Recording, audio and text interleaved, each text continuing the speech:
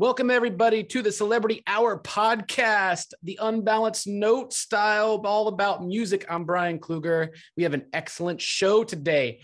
I have a legendary, a world heavyweight champion of music, composing instruments, and film, all the way from Los Angeles, Dan Romer. Welcome to the show.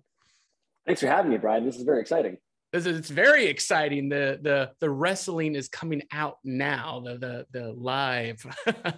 That was a powerful intro. I have not gotten such a mighty intro in my life now. That was fantastic. It's part of the pro wrestling background, all that commentary. Gotcha. So we're going to get into it. We're going to talk about the new film Luca, Disney Pixar, but we're also going to talk about a lot of the things you've done over the years: Superman and Lois, Far Cry 5, Atypical, Dear Evan Hansen, Wendy, Beasts of the Southern Wild. But like in the movie The Sound of Music, we've got to start at the very beginning. Dan, where did it all begin for you with music? Was it a certain song you heard on the radio? Were you in the car and your parents were like, listen to this, and it just hit you? What was it? Where did it all begin? Oh man. All right. If we're going all the way back, I mean, I started playing piano when I was like 5, I think, because I saw my older brother playing piano and I thought it was really cool and I wanted to do it too. He stopped playing piano pretty quickly. And so did I. I stopped playing piano pretty quick too. I did not get good at piano.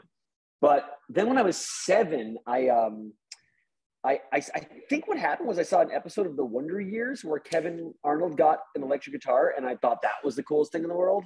And it wasn't even so much that I was like, oh my God, I love music. I was just like, that's cool. The guitar is cool. And so I asked my parents if I could play guitar, and they got me, a very small, like a 3/4 size, because I was 7, nylon string guitar. And then I like begged for an electric guitar, and because that's what I really wanted to play. And then I think I got one finally when I was like 10. They were like, if you can stick with guitar for 3 years or something, you show us that you're like, you can really stick with guitar, then we'll get you an electric guitar. And so I stuck with it. And then along the way, I kind of fell in love with music. I think it was actually specifically the Who's Tommy was the thing that was like, oh, okay, I actually am in love with music now. I learned how to play every single song from the Who's Tommy on guitar and how to sing them all. That's impressive. That's very impressive. I got to go back to the piano. Do you remember what type of piano you played and what was like the first song you learned on it? Was it? Ooh, I want to say the brand is like Acrosonic or something. It's my parents' piano and it's still in their living room. And I love playing that piano. I mean, it's in terrible, terrible shape, which I love about it. I love out-of-tune pianos,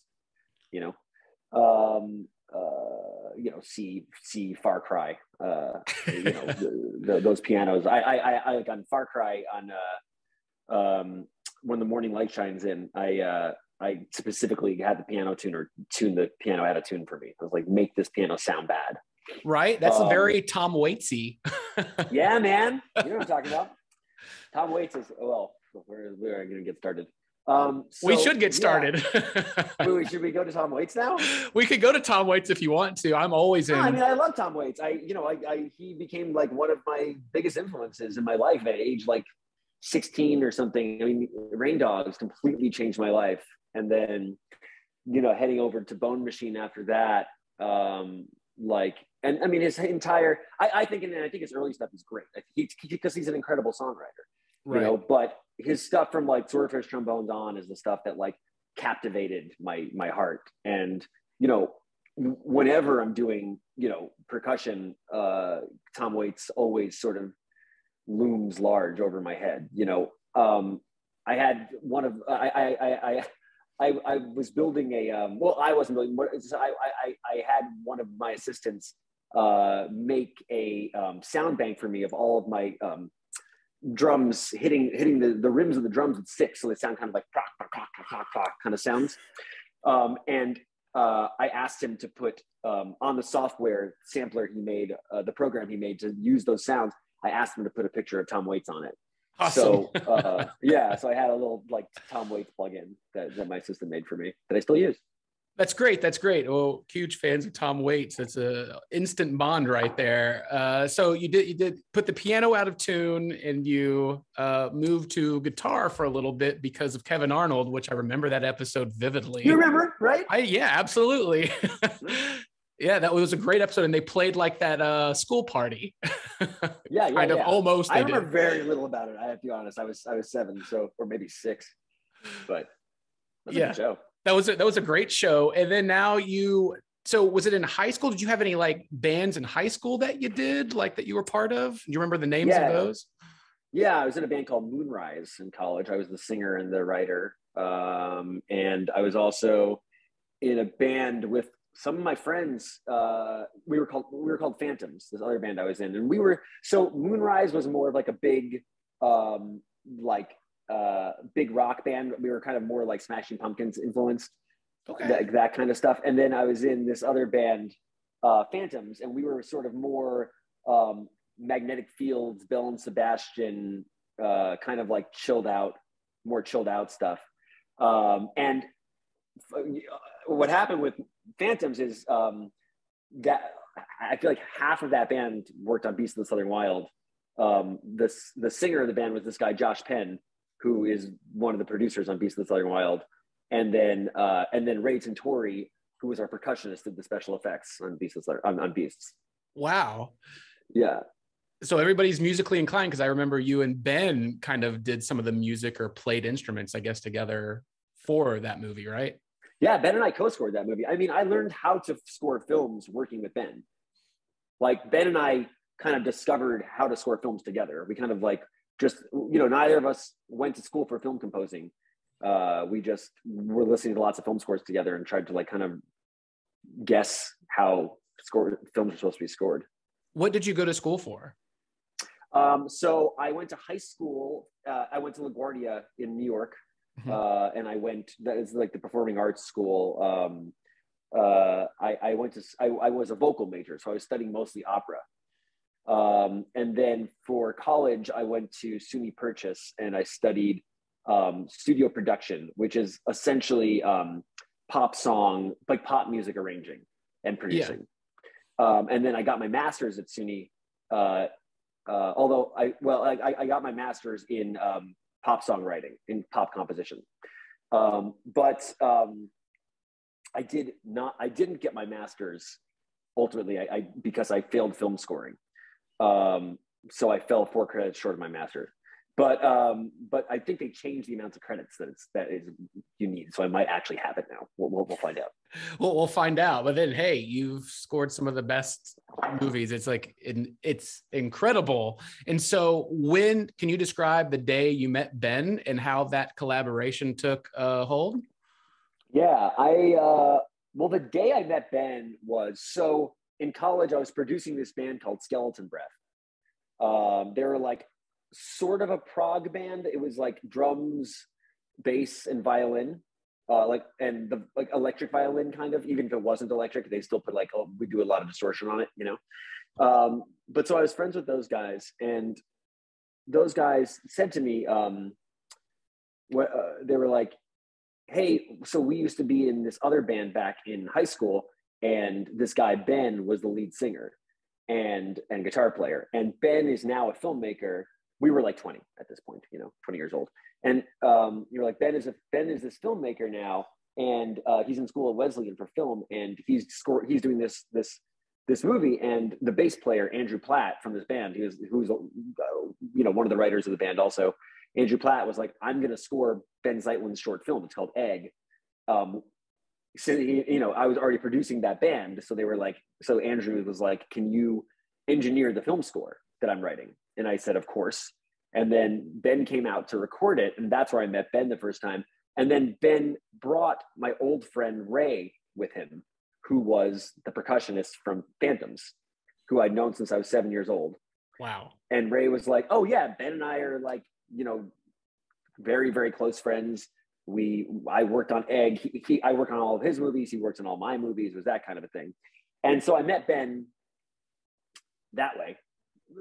And then I guess a year or so later, Ray called me and he was like, hey, I'm doing this short film called Death of the Tin Man, and I'd like you to score it. And I said, I've never scored anything in my life. I don't, I know how to write string quartets and stuff like that from school, from going from classical music school back in high school, but it's like, I got very obsessed with classical harmony in high school.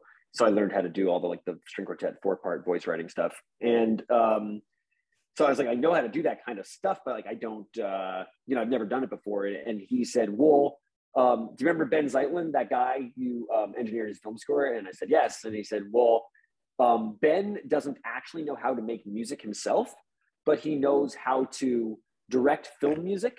So maybe if I got the two of you together, like you could kind of be the musician and Ben could kind of guide you.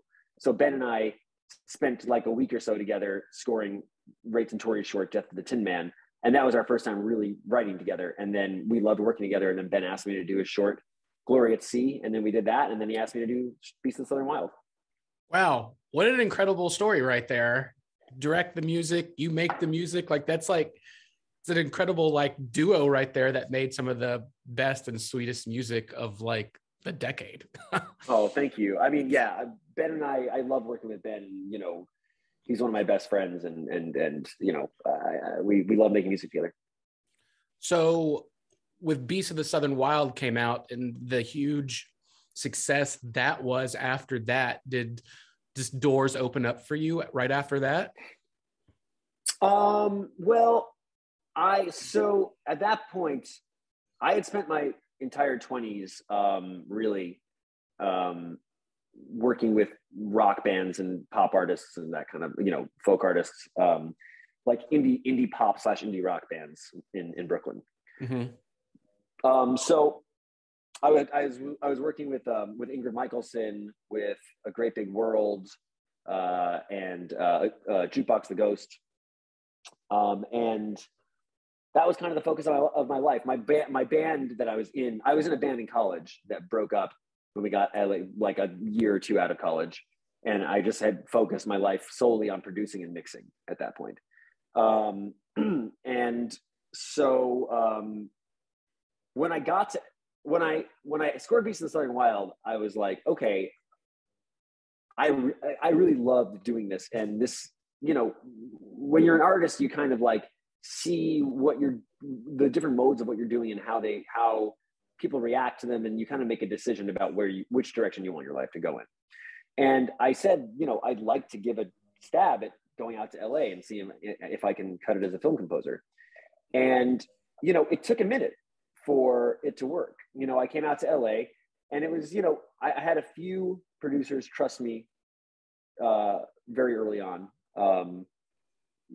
but then really the thing, I feel like the moment where it was like, oh, okay, like I'm doing this kind of full time for real, was with Beasts of No Nation, Cary Fukunaga's film. Yes. Once I did that film, it was like, because the thing is, when you're a young composer, when you're young, anything, I guess, I don't know, it's like you come into something and people say, well, we love your music, we love Beasts of the Southern Wild, like, and we have this film that we need a composer for, but we don't want a Beast of the Southern Wild type score. And I'm like, well, I can do other stuff. Beast of the Southern Wild was just what I did. Because, Beast of the Southern Wild is a very specific sounding score, Yes. I recorded it all in a basement with one microphone.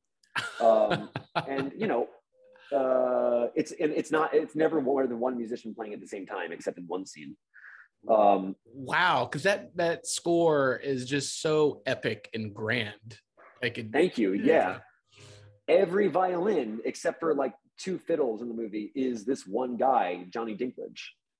Every violin and viola. So he would just do, 80 violin overdubs in one piece of music. So an overdub is when you play I don't know how an overdub is when you play an instrument and then play that instrument again on the same recording. So he did that 80 times in some recordings. He would play many different parts. I don't know if this is whatever. I don't want to be condescending to people and not knowing what overdubbing is. I don't know. Oh, no, I know what overdubbing is. So you can explain it to some of the listeners. They might not know. Great. Great. Yeah. Okay, awesome. But yeah, I mean, and Johnny Dinklage is still my violin player on everything I do. You know, he plays every week on Superman. He plays every week on Good Doctor. And you know, yeah, he just played a ton on this upcoming show Station 11 that I just did that I'm extremely excited about. That's wonderful. That's wonderful. And I've just got to say, with Beast of the Southern Wild, I'm one of the few that have the LP of Beast of the Southern Wild. That was just Wow. hard to find. It's hard to find, and you got one. I did get one. It's treasured, and I must say there's something about your music because I love the sound of strings being plucked. And then maybe like a slow, gradual crescendo of horns or strings coming into that. And then with Wendy and with Be Southern Wild, there is something there that I don't know what it is, but music makes me emotional sometimes. And every time I listen to certain tracks on both those, it hits that chord. That's great to hear, man. I really appreciate that. Yeah, and I think that element was brought to several tracks in Luca from Disney and Pixar, specifically Go Find Out For Me. That track is just incredible. So bringing everything you've done to Luca and then adding an Italian element, what was some of the research you did for Luca in your studies for that? Well, so Enrico, the director, made me two gigantic, amazing playlists. One of them full of rock music and pop music from like the 50s, 60s, 70s in Italy, and then another playlist full of Italian film score. And so what I like to do when I'm going to be making music that kind of is in the idiom of another culture, I like to just immerse myself in that music and listen to nothing but that kind of music for as long as I can. Because I feel like what I want in those instances is when I write melodies, I just want them to be influenced by Italian melodies. And when I write harmony, I want it to be influenced by Italian harmony. I don't want to be doing it super consciously. I want to be I want it to like permeate my subconscious so that it comes off as less pastiche, less like I'm trying to copy something, and more just that culture's music is a little bit more just woven into the DNA of my writing at that moment. Because I think you get very influenced by whatever you're listening to at the moment. Right. I think part of that is you take on something just like, oh, I get to rediscover this genre of music and then add your favorite elements into your own style. And that's what you did with Luca. Because there's certain like musicians, I was like, okay, that's that person's song. Like, I mean, you could tell like, okay, that's a Tom Waits song. And like, even from this career you've built so far, I can instantly tell that's a Dan Romer song. Like I get instantly giddy and excited when I hear it. That's great to hear. So it's interesting that you have like this actual like arena of sound for you. And I love it. Thank you. Yeah. I think that some of the stuff that might be identifiable about my music is me trying to make things that I don't know, I never learned how to do, sort of, or like I'm for example, the pizzicato stuff comes from this is a different thing, I guess, but the pizzicato strings come from me being used to having palm muted acoustic guitar as a timbre that I don't want to use in film scores generally, because I feel like when I hear like rock guitar style playing on a score, it kind of takes me out of like the idea of it being film music. And look, you can totally make a film score with like rock guitar playing. I'm not saying you can't. But that I'm used to that tool, that sound, as something that I can use very effectively. And pizzicato strings were the closest thing that when Ben and I started working together, that was the closest thing we had to palm muted acoustic guitar, was pizzicato strings, was plucked strings. So that became a big part of me and Ben's style. Okay. All right, that's great. That's great to hear. And I get you with the electric guitar. Well, that movie that comes to mind was the recent Wonder Woman Part One film when they added the electric guitar into the World War II uh, setting, and I was like, oh, hey, there's an electric guitar in World War II. It, I would wonder if with the pluck strings, how that would sound. Yeah, I mean, you know, there's always moments where anything can work in the right way in a certain moment. That's what's so amazing about film scoring. I mean, it's amazing about any music. You can just if you can. There's always a situation where something's going to work. There's no rules, and it's like I like making rules for myself because it's really hard to be creative when you just have the entire world in front of you and you have no borders.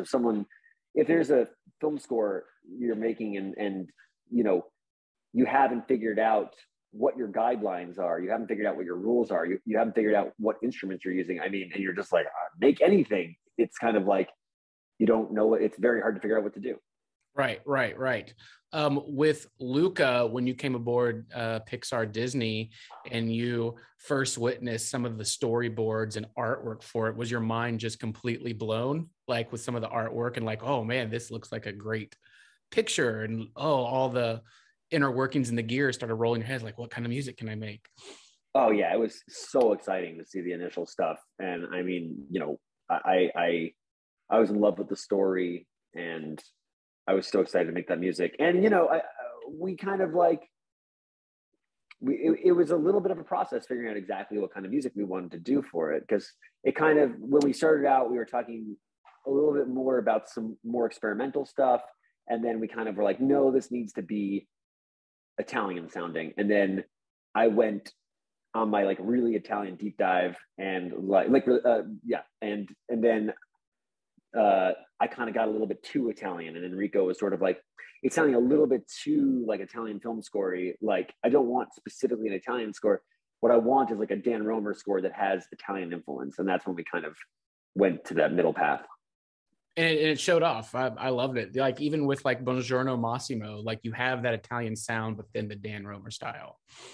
And it was, oh, thank you. Worked great. Talk to me about Far Cry 5 and doing video game music as opposed to film score, and all like the differences that goes in there and telling like a story musically.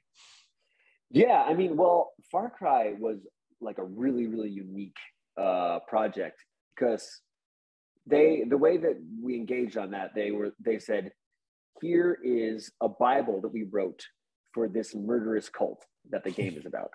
And they gave me a Bible. The Bible doesn't appear in the game. This is just an internal document we had. Okay. They gave me a copy of the Bible. It was like 20 pages or something. I read it through. And then they said, so now we want you to write 10 folk hymns based on this Bible. And these hymns should be for the cult is going to use these in the game for recruitment purposes, for brainwashing purposes, and for just like morale purposes. They're like, these don't want to be evil folk songs. These want to be folk songs that unite these people. And, so I wrote these 10 songs. I can't actually remember if I started writing some of the score while writing the songs, but their basic concept was write these 10 songs, and then let's have the entire score be based around these 10 songs, melodically, harmonically. Let's borrow from these 10 songs the whole score. And so it was a very unique project in that sense. I mean, I could have scored a movie that way too, where if I was working on a movie about a murderous cult and I said, write these folk hymns and then write the entire score based on those hymns, it would have been a very similar experience. As far as like the technicality stuff with the video games go, I mean, there was quite a bit of music that was meant to be loops. They're like, write these like 3-minute, 2-minute loops, whatever it was. And that was like an interesting thing where it kind of writing like action loops or stealth tension loops. It reminded me quite a bit of making pop music, because it was more like, it wasn't like along with moments. It was more like do whatever you want to do, sort of like make the music you want to make, just like keep this emotion in mind. So it's sort of like dance music where it's like, you know, you're not trying to hit specific moments, you're just trying to make something that feels a certain way all the way through. It has peaks and valleys, ebbs and flows. That's interesting that it went there. What was one of your favorite tracks from Far Cry 5 that you remember doing? Well, you know, I mean, I don't know if this is pandering, but I guess I would say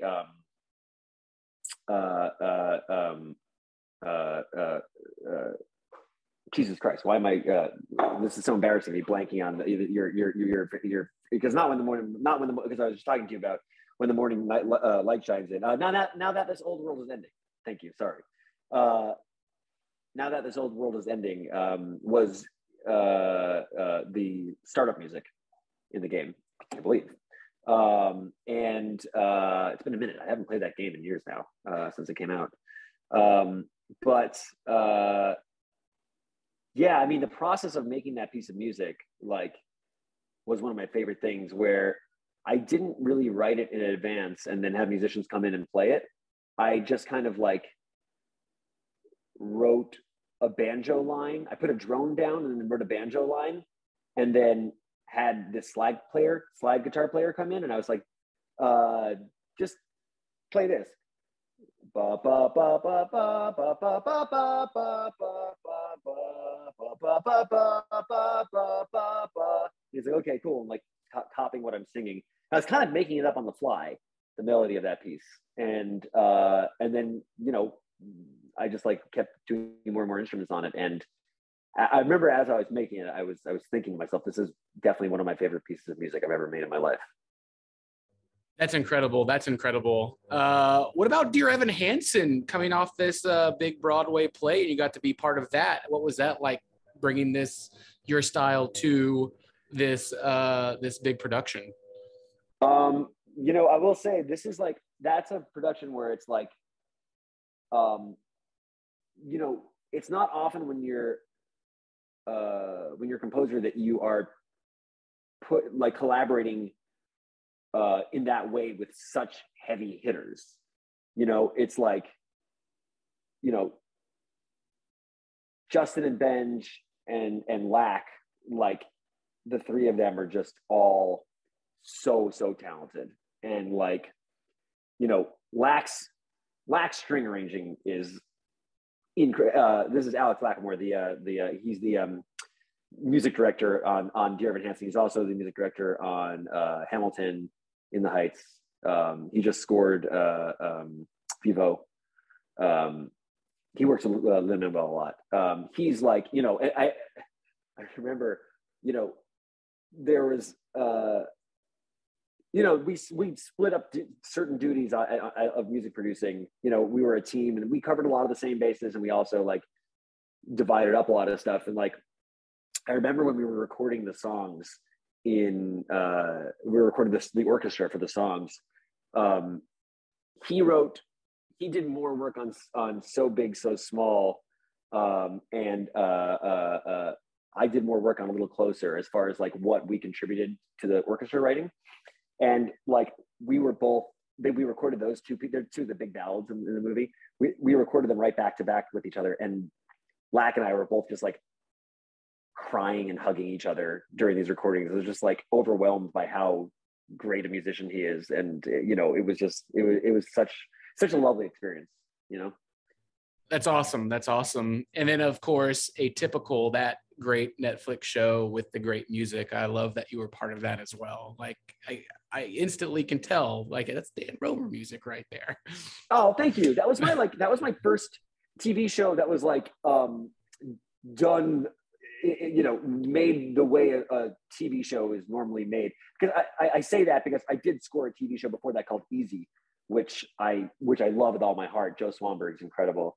But you know, that show was done in a way of like show was more like a series of short films, like an anthology series of short films. And I didn't score every episode of that show. I did about half the episodes each season. But Atypical was my first TV show where it was like, here's the show, you're scoring the whole season.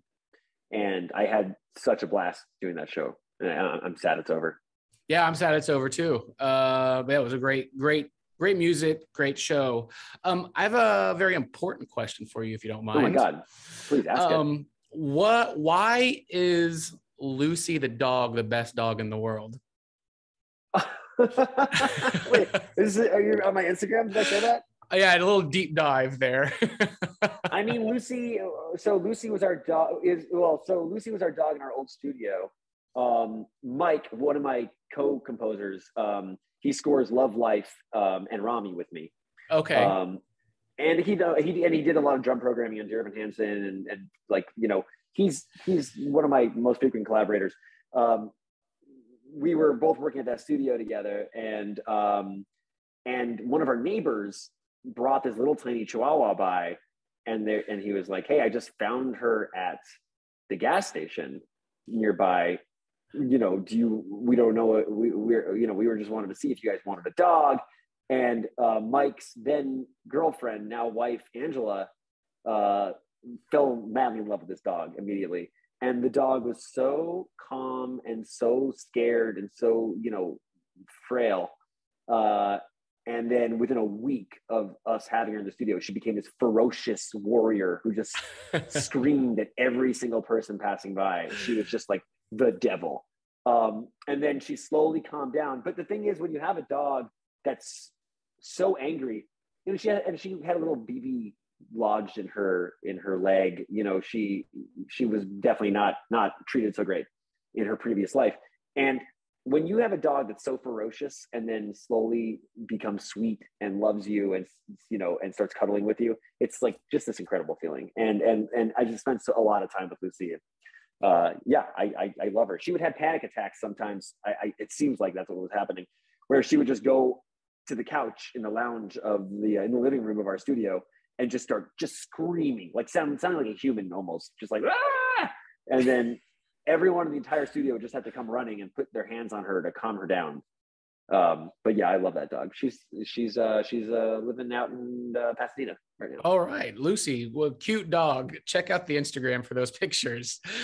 So how many instruments do you play right now?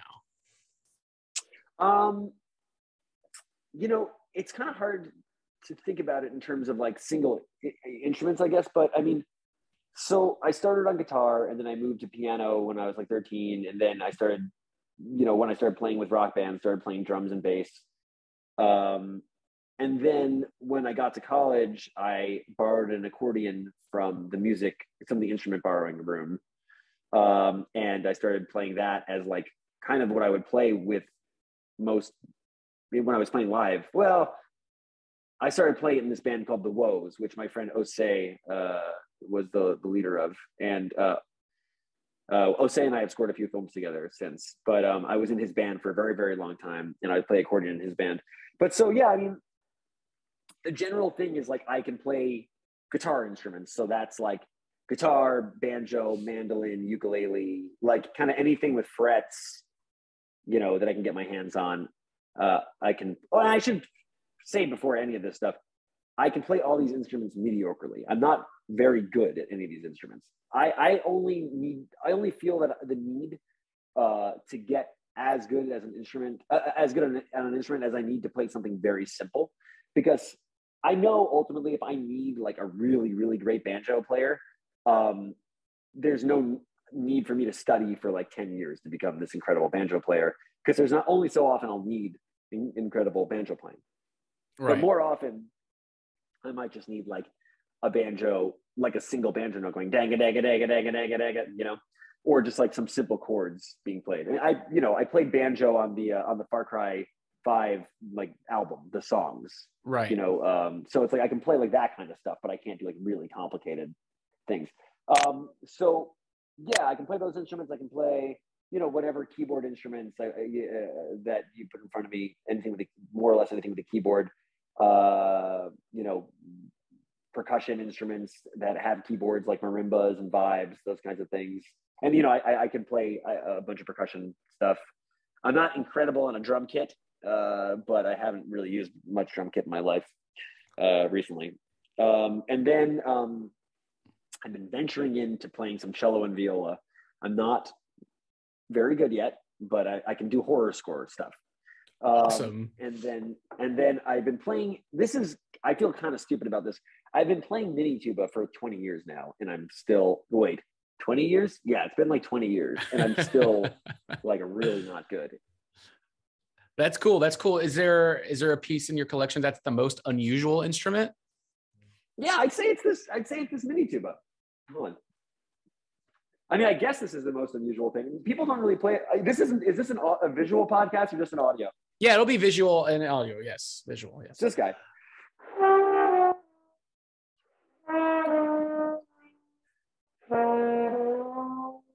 See, you can tell how good I've gotten at it. Sorry, I'm not giving it its best light, but yeah. That's all you're getting. That's I haven't played in a while. No, that's it. The embouchure needs to be worked out, but yeah, no, I like that thing is that awesome looking, and that is something Tom Waits would have in his band. Thank you. Yeah. It's here. I'll give you a little bit of a more. Yeah, it's a cool instrument. So what happened was I fell in love with. I am usually better than that. I usually am not embarrassed about how bad I am at instruments, but this is a moment where I have to say that I can play stuff on it. I played a fair amount on Good Doctor. It became Glassman's kind of pad instrument. The instrument you'd hear during his dreams. You would hear these mini tuba pads. Oh, that's cool. Yeah, what happened was when I was 23. No, so I've only been playing for 15 years because when I was 23 years old, I fell madly in love with this band called Slavic Soul Party. Okay. And they play a lot of them play horns on the Superman score I'm doing right now. And the one of the trumpet players in that band played the trumpet lines on Beast and Slayer Wild. So I went to go see them play when I was 23, and I fell so in love with them. They're like a 9-piece brass marching band. They play in Brooklyn every Tuesday at Barbez at 9:00. And it's like Eastern European music, but sort of with like a more American / New Orleans feeling, percussion groove aggression thing going on. Okay. So I've seen them probably 150, 200 times live. And so, I was going to see them every Tuesday. And then I was talking to a guy who would hang out at those shows. His name is Quince, and he was also a horn player. And I was talking to Quince, and I was like, I really want to learn how to play a brass instrument. I was thinking about learning how to play trumpet. And he said, how old are you? And I said, 23. And he said, well, you're way too old to start playing trumpet because everyone's just going to run circles around you. So what you should do is buy a peck horn, a mini tuba, and then it's also called a peck horn. So go buy a peck horn, and then you can get like mediocre, and then everyone will want to play with will want you to play with them. And so, I never got even mediocre at it, but I did play it on tour with Ingrid Michaelson a bit. Well, that's awesome. I feel like you got way better than mediocre. I mean, not pretty good. It's on TV. That's excellent. It's on TV. No, that's awesome. That's awesome. So being part of all these bands, what's the strangest venue you've ever played at? That's a good question.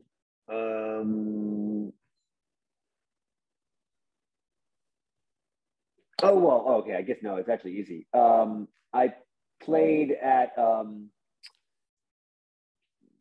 there's this mansion in LA called the Paramore. Okay. That's actually not far from where I live, in Silver Lake. But it's so this group of composers called the Echo Society that Joe Trapanese is a part of. Rob Simonson. I know Joe. Yeah. You know Joe? Cool. I know Joe. So they asked me to do one of their concert series with them. And so what they were doing was they put a different composer in a bunch of different rooms in this mansion. And the idea is that everyone has a 10-minute piece of music that they're looping or like improvising for an hour and a half. It doesn't matter. Like the idea is a new piece of music that someone could spend 10 minutes in and then leave. And this is actually an incredible way to listen to experimental music, because like when you go to like an experimental music concert of some kind and you hate, there's a good chance you're going to hate the piece of music that is being played. Like if it's just someone who's like, I mean, everyone has their own nightmare of what an experimental thing could be, you know, and it's like, if your nightmare is just someone sitting there with a guitar, you know, and an amp just making feedback for an hour, like you're shit out of luck if you get to that show and then there's just a guy playing it for an hour and a half, whatever, you know, like, oh, I guess I got to sit here through all this. But if in every different room in a house there is a different thing happening, then you don't like the thing you're at, you can leave, you go to another one, you know. And so that's what the setup was. That's badass. It was cool. Yeah. So like, you know, at risk of being name droppy or whatever, I mean, whatever you do, I was in one room. Reggie Watts was right up the stairs from me doing a thing in a room up there. Awesome. The singer from Grizzly Bear was in the room on the other side of me. It was cool. And so I was actually singing songs. I was playing baritone, ukulele, and accordion, and I had a little string trio playing with me. That is super cool. But there was a bunch of taxidermy animals around me. There was, I think, like a polar bear and there's a bear and maybe a moose. I can't really remember exactly. Oh my! Well, I mean, that you just kind of described like a musical version of Eyes Wide Shut. You just need the masks. It was Eyes Wide Shut vibes for sure. Oh, that's good. That's good.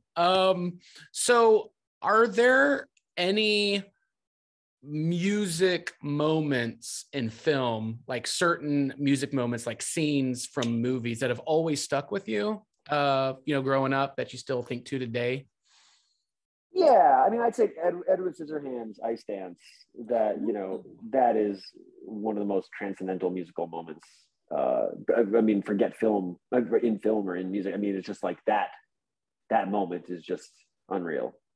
You know, it's so beautiful. And I would say the first 10 minutes of There Will Be Blood, that is, or whatever it is, 10, 15, I can't remember exactly, all those strings going up and down, that's just such an incredible moment. That's not from childhood, but, you know, I'm trying to think if there's any other childhood ones that have kind of stuck with me, because that's kind of an interesting thing. It's like, because, you know, I wasn't even intending on being a film composer until, you know, the end of my 20s. So, you know, it wasn't something that, it's not like I grew up, you know, I know there's a lot of film composers out there and a lot of people working in film composing who are like, oh, I knew every John Williams piece by heart by the time I was like 11. And that wasn't me, you know. But I mean, I guess the last 10 minutes of Harold and Maude. Ooh, yes. Is a big one for me. Cat Stevens singing Trouble. That's like, whew, I mean, that will make you cry. Jesus. This isn't music and this isn't film, but I will say, what I found out about myself is that I can't make it through watching the video for Kate Bush, This Woman's Work, without hysterically crying. Like I cry watching that music video no matter what. That's awesome. It's no, really I know exactly. song. No, it is. That is a very emotional song. I feel the same way about Breathe Me Sia. Which is also, I'm overstating when I say hysterically. I have hysterically cried to that video, but I can't make it through without at least a little bit of tear coming out of my eye. No, that's good. That's good. Is there, so tell me, what is the most thrilling musical experience for you, both as a performer and then as a fan? Like, would it be like whether you sat front row at a concert or like when you played at this certain venue or whatever, most thrilling music experience for you? Huh.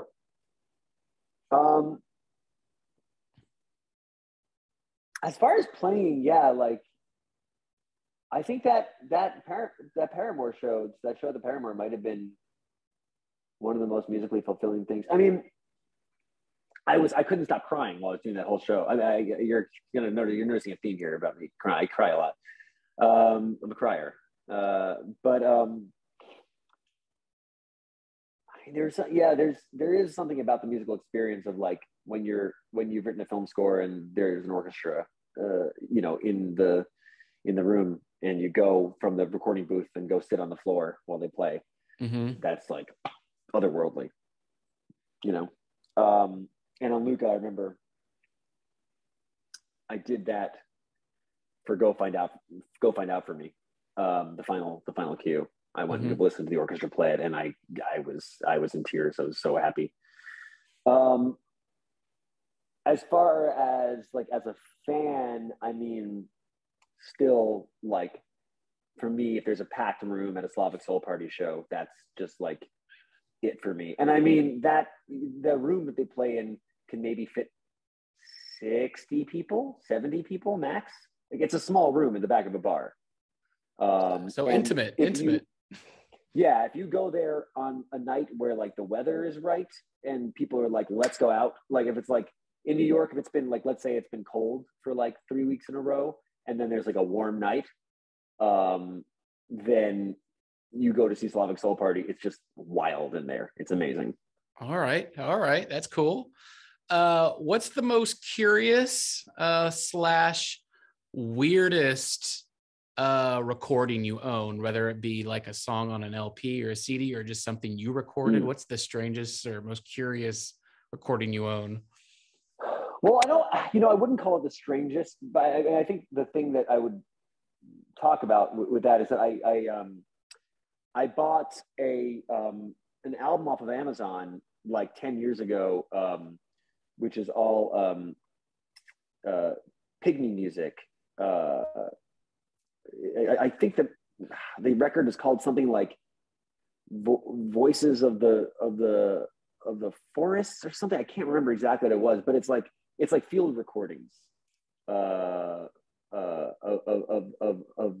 the pygmies doing this beautiful polyphonic, doing this beautiful like choral music that like really resembles modern pop music to me in ways that other things you hear don't. And I like ripped it and I put it in my Dropbox, and it just sits there.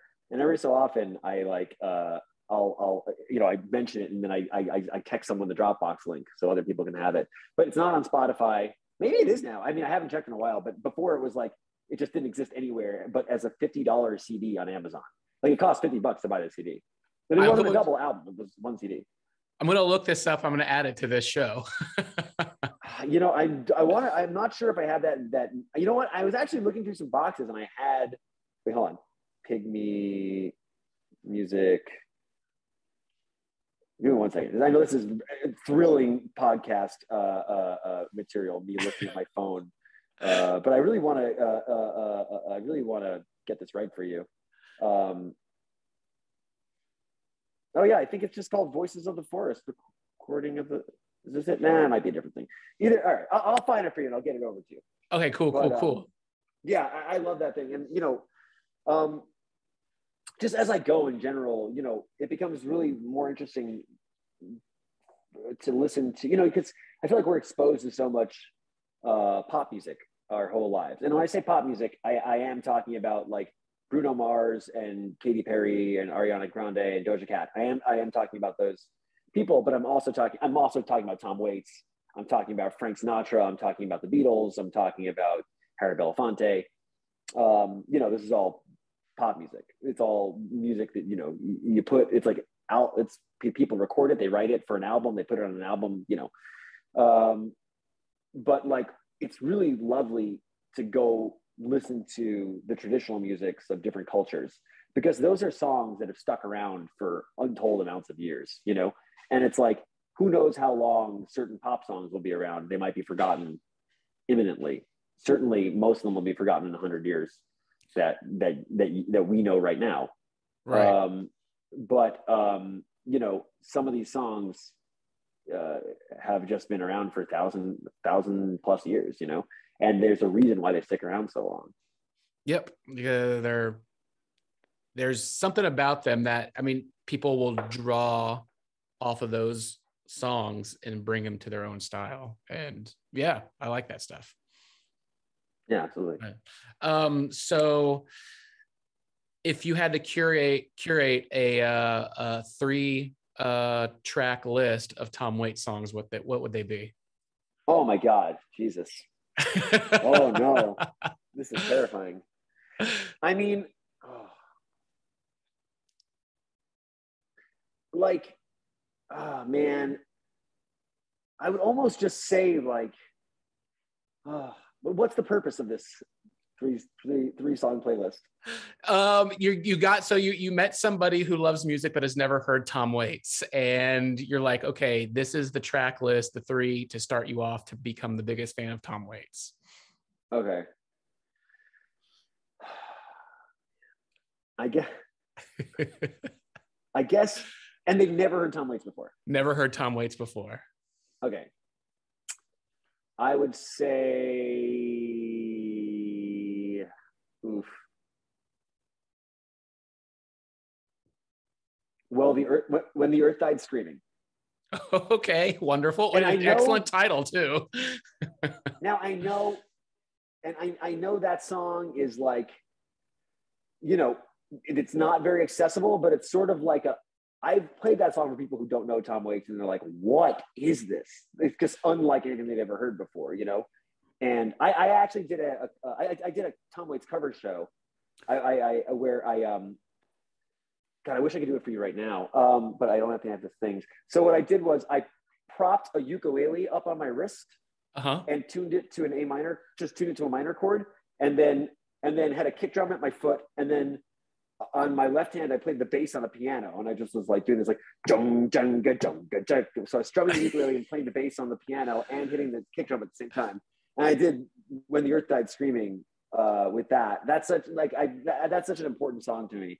But so, it's so hard. This is so hard. I mean, I would say that. I mean, Tangled Till They're Sore. I would say that song, like, yeah. I mean, I would just say to someone, if you want to get into Tom Waits, listen to the first, like, just like listen to Rain Dogs. Like, Rain Dogs. Yeah. You know, the first, it does get a little bit like, I don't want to say lost, but like the first 10 songs of Rain Dogs, I would never say lost. That whole album's incredible. The first 10 songs of Rain Dogs as a group, you're just like nonstop, like hit after hit after hit after hit. Right. You know? Oh, so good.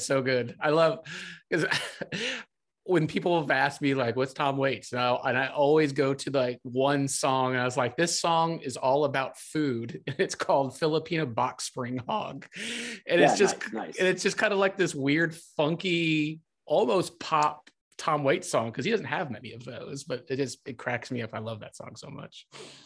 It's a good song. I mean, a lot of the time, like what will happen is, you know, you show people Tom Waits when they don't know him, and then you're like, oh, you might know this song. You play them Downtown Train, and they're like, wait, I think I might? And like, yeah, Rod Stewart sings this song. This is a big Rod Stewart song. And they're like, oh my God, that's crazy. And you play them the Rod Stewart version, and then I like that's a little bit of like an insight of like, oh my God, Tom Waits is this like songwriting genius. He just has this like way he makes music that, you know, doesn't sound that poppy. But then like when you become a Tom Waits fan, you're just like, I would not want him to sound any other way possibly in the universe. Right. Oh, well, this was such a fun conversation. I got to save more for the next time we have a show together. It'd be so great. The spotlight's on you, Dan. Tell everybody where they can find you and listen to you. You can search me on Spotify. I'm Dan Romer on Spotify. On Instagram, I am Dan Romer. On Twitter, I am Dan_Romer. And I think that pretty much does it. There you go. And check out Luca, buy the soundtrack, buy the movie, listen to that music.